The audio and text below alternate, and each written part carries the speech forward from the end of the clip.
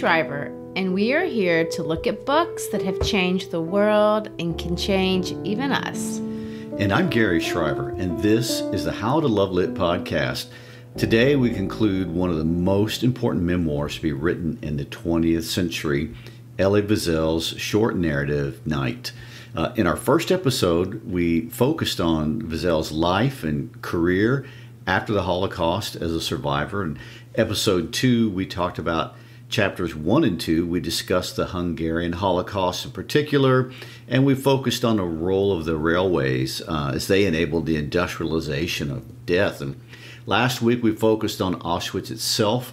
We talked about Birkenau, the killing centers, and we focused on the events, many evil, but also many good that Wiesel highlighted, the way love and kindness surfaced in those that survived and how that actually enabled him to survive. And we highlighted the role of God in the camps, the small acts of kindness, perhaps that reflected divinity and literally saved lives. We saw men and women who expressed the power individuals have within themselves to resist being reduced to a spiritual nothing. And Wiesel highlighted the evil, but also the resistance and the humanity, or divinity, if you will, in the heart of the inmates. And today we are going to look at the rest of the book, but in a different way. But before we do, I do want to ask you, if you don't mind, please give us a rating on your podcast app. Turns out those things are pretty important for people like us, and if you like what we do, we would really appreciate it if you could support us. And also text your friends, tell them to do the same. Okay. Anyway, back to this. The things that happened in Auschwitz obviously were horrible and beyond description. However, we are going to manage to take an even darker turn as we discuss the death marches, Gleiwitz and Buchenwald, and its liberation. We cannot avoid Wiesel's emphasis on malevolence as we see it in the end of the book. We see that it hides often in all human hearts and is capable of coming out of anyone. No one can claim any moral superiority, and we are all capable of great evil put under the right stressors. And it seems that even Wiesel saw that within himself at the very end. I've heard the Canadian psychologist Jordan Peterson say that that's what PTSD is all about. And it's when life forces you to stare into evil, maybe even the evil in your own heart, but when you see it in others and maybe understand that you are also capable of that, it simply knocks you off your center of being. War poetry shows a lot of the same thing that we talked about that when we discussed Lucien de Cormet, because obviously soldiers are always looking at evil at others and in themselves. Looking at things like that, it's deconstructing. World War II was certainly deconstructing, and really World War II was just the start of decades of systematic murders all over the world that deconstructed not just the Western world, but China and Russia and Africa and other parts of Asia as well. And truly it's impossible for us today to understand it. The numbers are simply too great. And of course, we can't talk about all the 20th century because just focusing on the events of World War II is too much for our brains to really comprehend. More than 70 million people died in that war, most of them civilians, and that means they weren't even officially involved in the war. Well, I know this is an aside, but as you know, I'm not a math-oriented person, and numbers like that are often really abstract and difficult for me to even visualize. There's a wonderful book by David Schwartz designed to help kids conceptualize long numbers. And in his book, he makes the point that if you wanted to count to 1 million, it would take you 23 days to do that. Now think about that when we say that 70 million people died in that war. It is a mind-boggling perspective, and it's more than we can understand. And of course, we know about the assembly lines of death constructed in the Nazi killing centers as the Nazis systematically sought to annihilate an entire race of people. But there were more.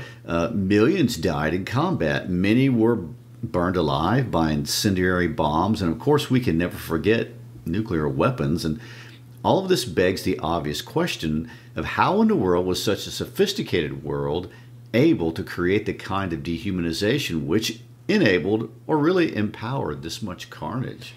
Well, I've heard Elie Wiesel give several lectures on this, obviously from later on in his life. And one of the observations that he made fairly often as a way of warning us about how we could be capable of doing something like this was to point out the characteristics in the Nazi behavior during this era.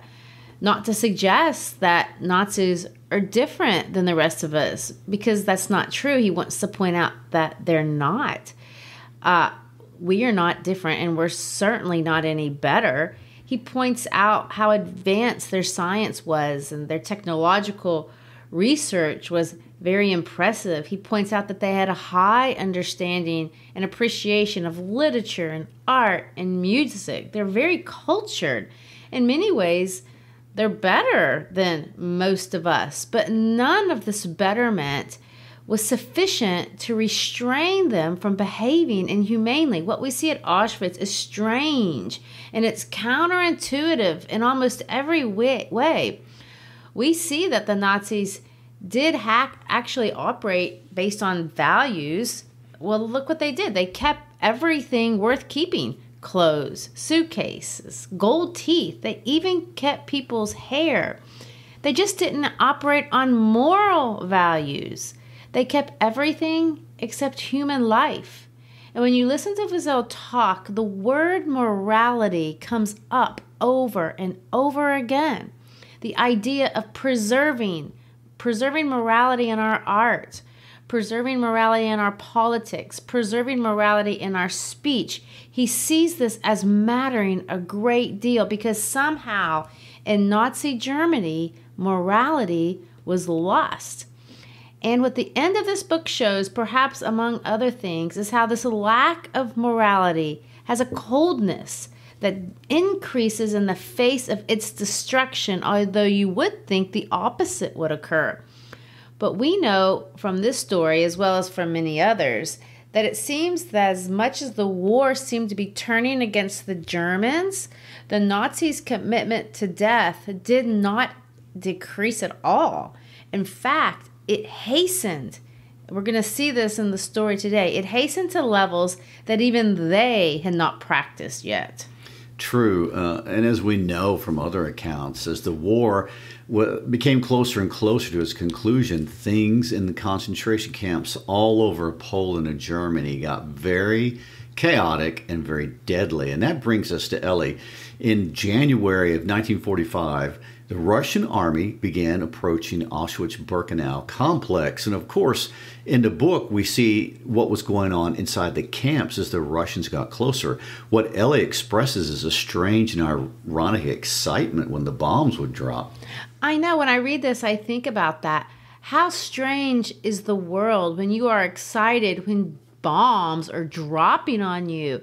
Of course, they could kill you, but you're not even thinking about that. They're a source of hope, because they're at the source of your liberation. True. And look at how the German mindset was even stranger. We know now that this is literally the last months of the Third Reich. And Hitler will kill himself April 30th, 1945. But even at that late date, in January 45, many Germans still believed that the tide of the war would turn in their favor. And when it did, they would need all these prisoners as slave laborers to rebuild all that was being destroyed through these battles. And so the strategy at Auschwitz, as well as other camps across Poland and Germany, was to evacuate the prisoners deep into central Germany. And that's what they did. And this is what Elie and his father were a part of. The SS evacuated a total of 250,000 prisoners, except they didn't have the resources to actually do that. So they made these prisoners, both men and women, march. And although the Wiesel's march started in Auschwitz, many others started way, way before that. And by the time they got to Auschwitz to take a break, they were almost dead on arrival. There is such great irony at this part of the book for me. And of course, there's so much irony all over this book. I quit pointing it out because I was thinking I was sounding Becoming redundant. Yes. Mm-hmm. But I think it's worth bringing up again one more time. Elie had gotten hurt at work toting these stones back and forth. Well, and let me interrupt here because it's worth mentioning. Remember how we talked about how evil is often characterized by just being pointless? This is a great example of that. I mean, the Nazis were notorious about giving their prisoners tasks that were absolutely grueling as well as pointless. And they would have them literally kill themselves to lift rocks and haul them from one place to another just to turn around and have them move them back. Well, we're not told really exactly what the nature of Elie's work hauling was, or rock hauling, I guess, was. But he does mention earlier that the work in Buna was basically pretty pointless no matter what they were doing. But he hurts his foot, and when this happens, he's got to go to the infirmary. Now, if you can imagine how this would be utterly horrifying, going to a hospital in a place that industrializes death cannot be reassuring in any way. But ironically, it actually was a good place. His doctor was Jewish and performed his surgery on them. The doctor got his dad to sneak in, or I guess transferred there as an orderly. They got better food. His foot was going to heal, and he was told that while he was healing, he would be able to lay in bed for 2 weeks. And this is a guy that had been toting rocks. So, and he does mention that he had sheets.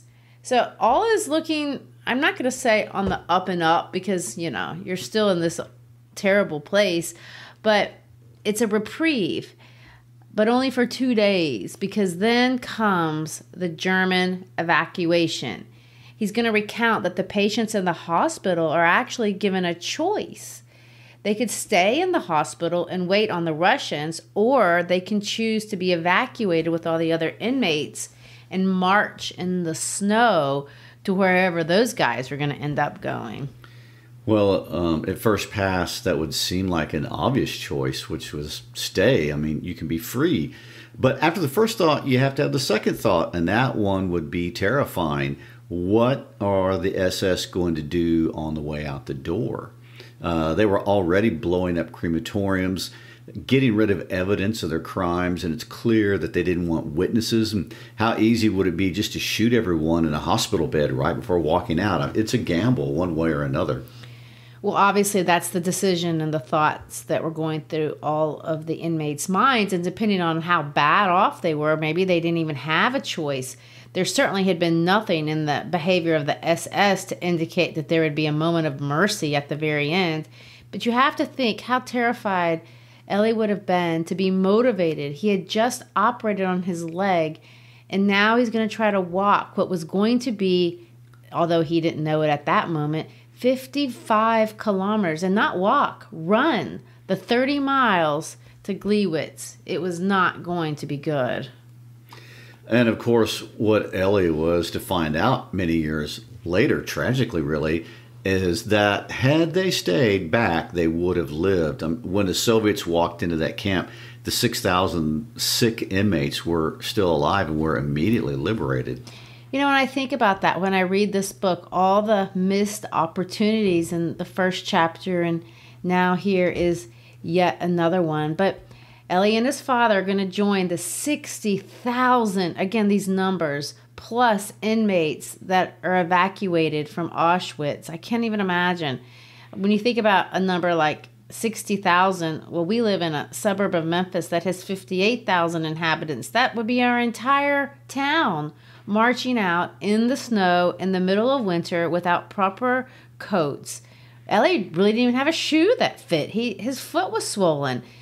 And it's at the end of this chapter, on Elie's last day at Auschwitz, where we see one more passage that to me powerfully illustrates man's ability to resist dehumanization. And I want to point this out before we start talking about man's great ability to become overcome by evil, because there is both in this book. There is the emphasis on man's ability to fight evil, and then there's the man's ability to succumb to it. But their block leader made them mop the floor on their way out, which I find amazing. They're going to march in the snow, but before they do, they have to mop. One of the inmates is going to ask, why they have to do this. And let me quote his response. The block leader says this: "For the liberating army, let them know that here lived men and not pigs." Wow. Incredible. Well, the evacuation was unbearably tedious as well as chaotic, and they made the half-starved inmates run for their lives, and to the incredible capacity of the human spirit, they did. They ran, even though the German soldiers couldn't keep up. They continued running. If they saw someone drop off or fall back, the orders were just to kill them. They ran until they got to Gleiwitz, and from there they were locked in rooms waiting to be loaded on open cattle cars to the interior of Germany. You know, when I read this part of the book, they run, they stop, they have to stay in barns where they're freezing, and they run more. I have a question that always runs in my head, especially when I visualize them running in the dark.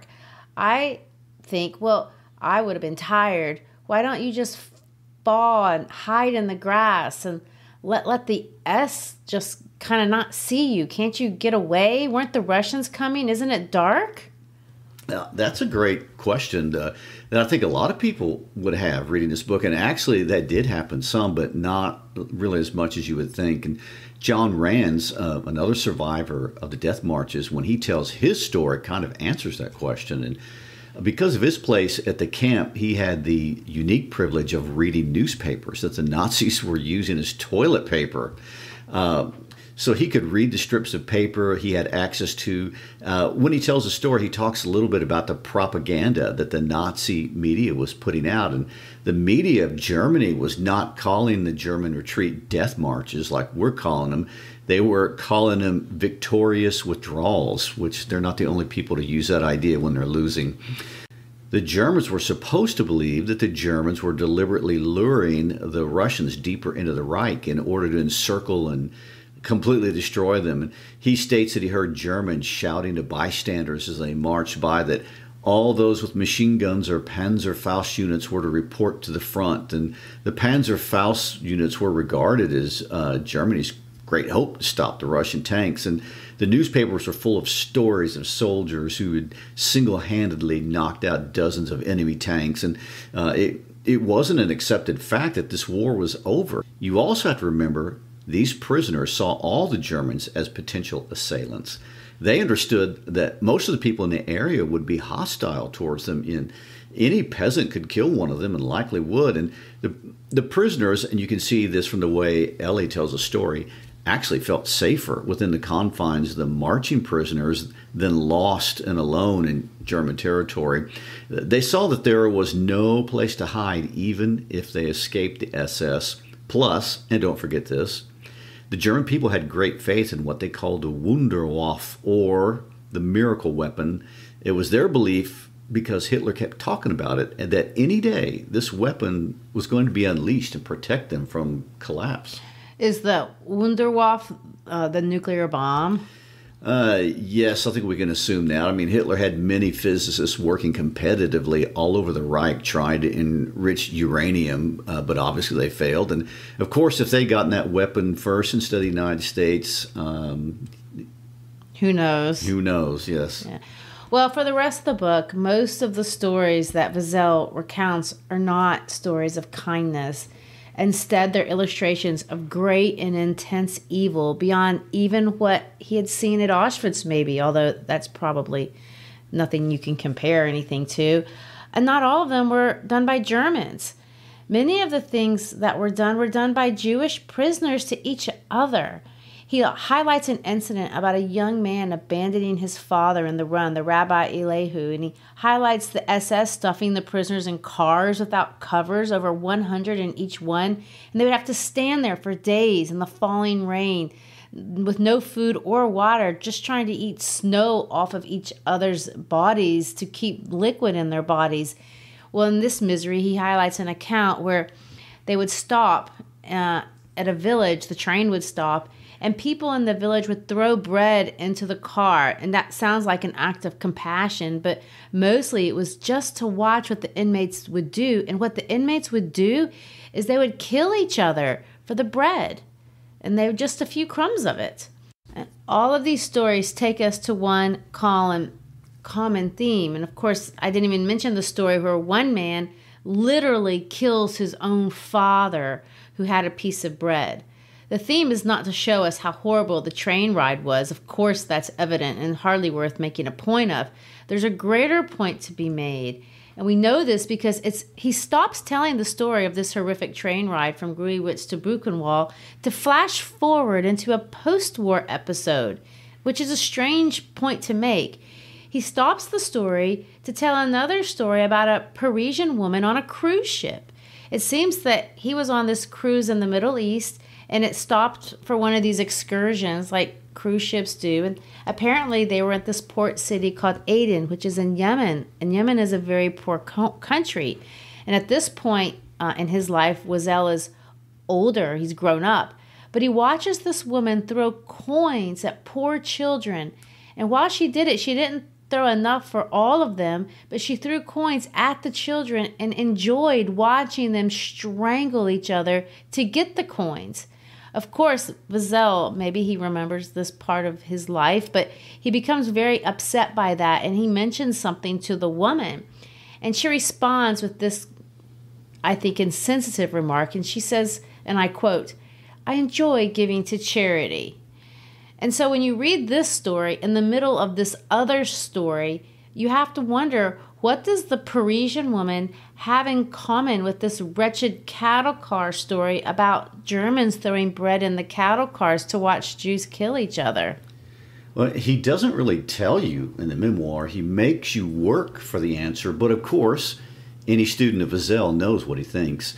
Wiesel argues that evil expresses itself first and foremost in indifference.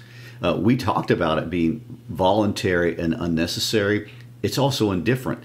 And it seems to be something that can be in all of us, anywhere at any level. And the woman in the story got some sort of pleasure from watching the degradation of the children, and she was able to justify it because she was throwing money. Well, I agree. It's a theme we read about, and I've heard not just from Wiesel and not even just from Holocaust survivors, but many survivors of the 20th century genocides talk about this indifference, this dehumanization, this deep and disturbing question, and they raise the question and talk about the challenge of answering it. And the question is, why are people so evil? Where does that come from? Well, we're not going to be able to answer that today, but lots of great minds have addressed it. It's at the heart of the book of Genesis in the Bible, and Plato talked about it in the Greek traditions, and St. Augustine, the Christian philosopher, in his important work, Confessions, had a lot to say about this. And all these writers predate the 20th century, but the 20th century was full of expressions of absolute evil that challenged what we thought we were and what we thought we were becoming. We had learned how to fly, how to make light, how to communicate across space, but look what we've done with our advancements. And of course, that begs the question, are we on the verge of destroying ourselves? And that kind of brings me to the ideas of Alexander Solzhenitsyn here, another Nobel Prize winner. And I do want to talk about him in his own right in a later episode. But one of the most famous quotes I've ever heard from him comes out of his book, The Gulag Archipelago. And it reminds me, because it illustrates for me, well, Elie is illustrating the same idea that Solzhenitsyn has as he discusses this ride to Buchenwald. Well, before you read his quote, I think it's worth mentioning that Solzhenitsyn was a distinguished and celebrated soldier in the Red Army, this very Red Army that we're talking about marching through Poland. So he's on the liberating side of this. He is. But as a soldier, he was a murderer himself, and he'd done horrible things all in the name of the war effort. But what happened to him was that Stalin found out that he had said disparaging things about Stalin. So Solzhenitsyn was sent to the Russian gulags, or Russian concentration camps. So he had the unique experience of being both the perpetrator of evil as well as a victim of it. And well, this is what he has to say. In my most evil moments, I was convinced that I was doing good, and I was well supplied with systematic arguments.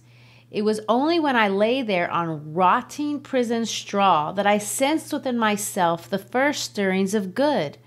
Gradually it was disclosed to me that the line separating good and evil passes not through states, nor between classes, nor between political parties either, but right through every human heart and through all human hearts. This line shifts.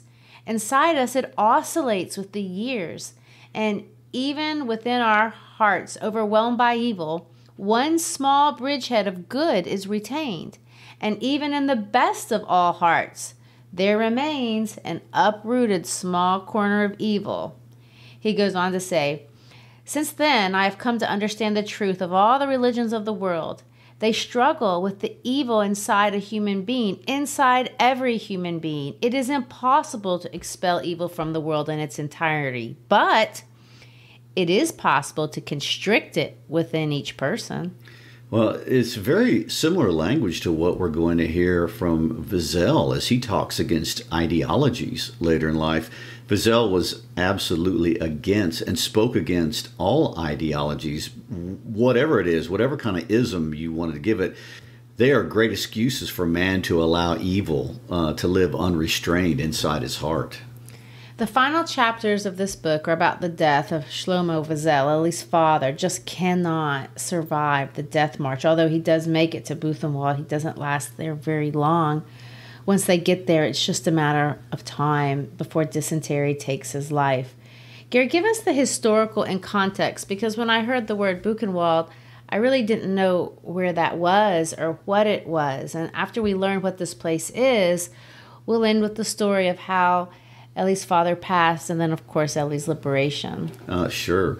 Buchenwald is located in eastern Germany. It's about 150 miles south of Berlin. And if you Google map that today, we're talking about 453 miles if you're driving directly. And on highways, even today, it would take you about 12 hours of solid driving under the best of circumstances to get from Auschwitz to Buchenwald. And of course, we know it took the Wiesels days of being outside in the exposed winter snow. And technically, Buchenwald was never a killing center.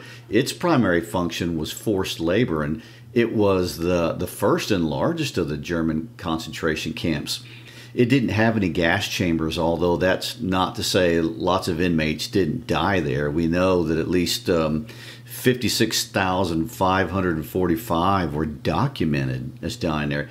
But let me highlight, because I don't know if we have really, the Nazis established over 44,000 labor camps of one kind or another during the course of the war. And again, those numbers are hard to imagine.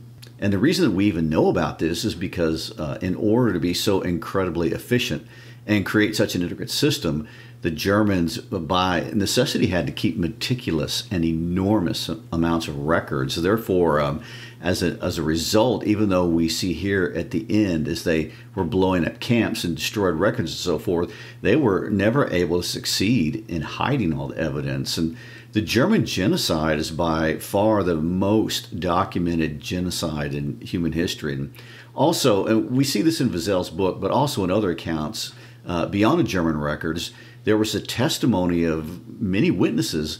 And beyond just the tragedy of death involved, we learned about the procedures and the organization of the camps. And so we know a lot about these camps. And I know this is an aside, but it's an aside worth mentioning that there was a man by the name of David Boder, a Russian immigrant to the United States, and a professor of psychology at the Illinois Institute of Technology. And he traveled to Europe in 1946 for the express purpose of making a permanent record of the witnesses. And he collected over 100 interviews, totaling about 120 hours of interview on a wire recorder. And this was just after it had all happened. This is an extremely important document of history, and his work was never really famous at the time. His book, titled I Did Not Interview the Dead, was not famous, but he accurately recorded what actually happened. And I recommend anyone interested in Holocaust research to go Google his name and listen to the work that he did. But back to Buchenwald. If you remember, Elie and his father were evacuated in January of 1945, the Americans marched into a pretty much SS-free camp on April 11th of that year. And when Patton's army got a few miles outside of the camp, almost all of the 5,000 plus SS soldiers ran for their lives. And once they did that, the inmates themselves liberated the camp. Elie records how he saw this from the inside. It's incredible how close Elie's father came to surviving the war. But again, as the Americans approached Buchenwald, the Nazis did at Buchenwald what they'd done at Auschwitz. When the Russians got close, they tried to evacuate the camp, except this time Elie didn't participate. And it feels like that the reason that he didn't is just that he had no more feeling of humanity left in him. His father had died, and the love between these two had basically been what they were living off of, as we can see clearly in the narrative. The death of Elie's father just absolutely destroys him. When his father becomes delirious, he loses it and he has diarrhea and he can't stop screaming. He can't stop the dehydration. Where in Auschwitz, Elie tells us stories of human compassion. At this point here at Buchenwald, we don't see any of that. The block leader of this block is going to give Elie advice on how to survive Buchenwald. You remember this happened when they got to Auschwitz too, and the block leader told them to take care of each other. But this block leader gives the opposite advice. And this is what he says, and I want to read. A week went by like this. Is this your father? Asked the Blockeltesti. Yes. He is very sick. The doctor won't do anything for him. He looked me straight in the eye. The doctor cannot do anything more for him, and neither can you. He placed his big hairy hand on my shoulder and added, Listen to me, kid. Don't forget that you're in a concentration camp. In this place, it is every man for himself, and you cannot think of others, not even your father. In this place, there is no such thing as a father, a brother, a friend. Each of us lives and dies alone. Let me give you good advice. Stop giving your ration of bread and soup to your old father. You cannot help him anymore. And you're hurting yourself. In fact, you should be getting his rations. I listened to him without interrupting. He was right. I thought deep down, not daring to admit it to myself. Too late to save your old father. You could have 2 rations of bread, 2 rations of soup. It was only a fraction of a second, but it left me feeling guilty. I ran to get some soup and brought it to my father, but he did not want it. All he wanted was water. Don't drink water, eat the soup. I'm burning up. Why are you so mean to me, my son? Water. I brought him water. Then I left the block for roll call, but I quickly turned back. I laid down on the upper bunk. The sick were allowed to stay in the block, so I would be sick. I didn't want to leave my father. All around me there was silence now, broken only by moaning. In front of the block, the SS were giving orders. An officer passed between the bunks. My father was pleading, My son, water, I'm burning up, my insides. Silence over there, barked the officer. Eliezer, continued my father, water. The officers came closer and shouted to him to be silent, but my father did not hear. He continued to call me. The officer wielded his club and dealt him a violent blow to the head. I didn't move. I was afraid. My body was afraid of another blow, this time to my head. My father groaned once more. I heard, Eliezer. I could see that he was still breathing in gasps. I didn't move. When I came down from my bunk after roll call, I could see his lips trembling. He was murmuring something. I remained more than an hour leaning over him, looking at him, etching his bloody, broken face into my mind. Then I had to go to sleep. I climbed into my bunk, above my father, who was still alive. The date was January 28, 1945. I woke up at dawn on January 29. On my father's cot, there lay another sick person. They must have taken him away before daybreak and taken him to the crematorium. Perhaps he was still breathing. No prayers were said over his tomb, no candle lit in his memory. His last word had been my name. He had called out to me, and I had not answered.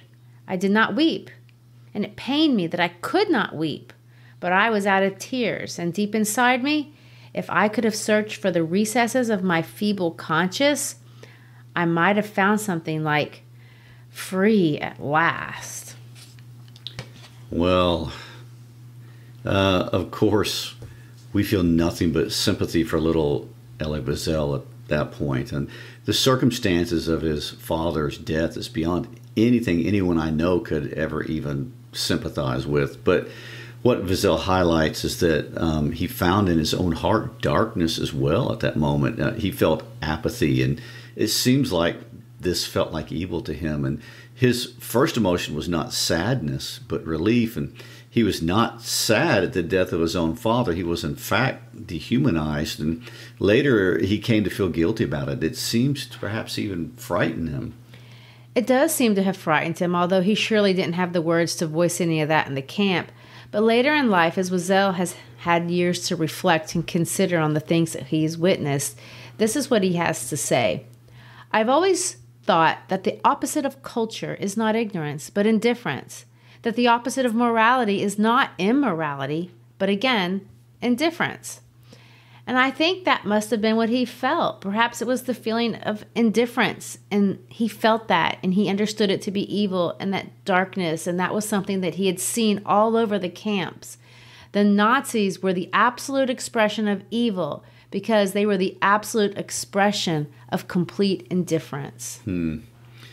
Well, as you know, Elie Wiesel was to spend the rest of his life advocating for peace, and he never advocated for revenge, not even on the children of Nazis, as you might expect. And he advocated that the way to fight indifference was to care and to be kind and to express empathy. And this is not a matter of state policy, although it does involve that too, but as a matter of personal choice. And another point to make, and he says this way later in life, almost at the end, he said he did not really believe we would achieve it, really. He didn't think we'd learned much from the 20th century. And David Axelrod interviewed him at the University of Chicago, and he acknowledged this, and he admits, and to use his words, he says, the world learns nothing. However, in spite of all that, he still believed in humanity, and he was a teacher who loved his students, and he believed in the future, and he believed that we could combat indifference, and we should, and we must, knowing, like Solzhenitsyn, that it will never be eradicated, but it can be constrained. He famously said that hope is the memory of the future, and I really like that turn of phrase. It's a paradox, and it's beautiful. I believe in that hope too. It's the legacy of Elie Wiesel, this legacy of kindness and compassion lived out, not judging or condemning others in the name of an ism, but fighting indifference through our actions. And so in that spirit, I think it's fitting that we end our discussion of night by reading Elie Wiesel's speech that he made the night that he accepted the Nobel Peace Prize. Although he died in 2016, his words do live on, as does his witness, as does his hope. Gary, let's finish by reading his speech. It is with a profound sense of humility that I accept the honor you have chosen to bestow upon me. I know your choice transcends me, and this both frightens and pleases me. It frightens me because I wonder, do I have the right to represent the multitudes who have perished? Do I have the right to accept this great honor on their behalf? I do not. That would be presumptuous. No one may speak for the dead, and no one may interpret their mutilated dreams and visions. It pleases me because I may say that this honor belongs to all the survivors and their children, and through us to the Jewish people with whose destiny I've always identified. I remember it happened yesterday or eternities ago. A young Jewish boy discovered the kingdom of night. I remember his bewilderment. I remember his anguish. It all happened so fast. The ghetto, the deportation, the sealed cattle car, the fiery altar upon which the history of our people and the future of mankind were meant to be sacrificed. I remember, he asked his father, can this be true? This is the 20th century, not the Middle Ages. Who would allow such crimes to be committed? How could the world remain silent? And now the boy is turning to me. Tell me, he asks, what have you done with my future? What have you done with your life?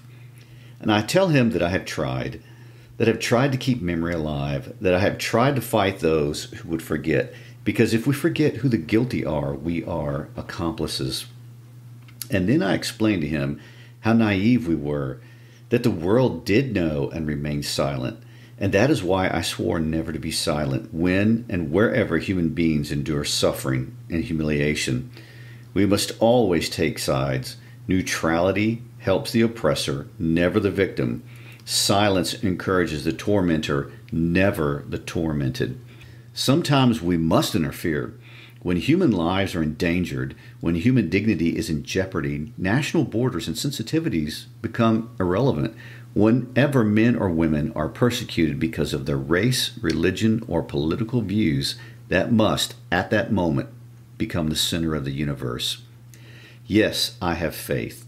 Faith in God and even in His creation. Without it, no action would be possible.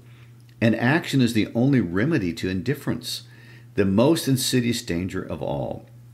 Isn't this the meaning of Alfred Nobel's legacy? Wasn't his fear of war a shield against war? There is much to be done. There is much that can be done. One person of integrity can make a difference between life and death. As long as one dissident is in prison, our freedom will not be true. As long as one child is hungry, our lives will be filled with anguish and shame.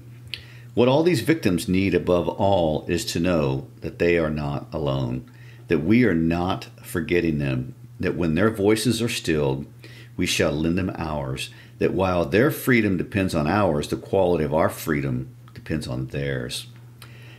This is what I say to the young Jewish boy wondering what have I done with his years. It is in His name that I speak to you, and I express to you my deepest gratitude. No one is capable of gratitude as one who has emerged from the kingdom of night.